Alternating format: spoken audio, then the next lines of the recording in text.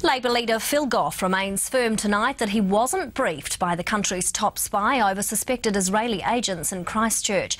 But the SIS boss, Warren Tucker, has produced documents he says shows he was.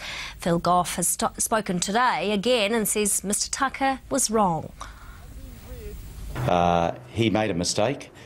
He's wrong in the claim that he made that I'd read that document. I've never seen that document until I asked him to show it to me after the claim that I'd been briefed. I looked at that document. I'd never seen that document before.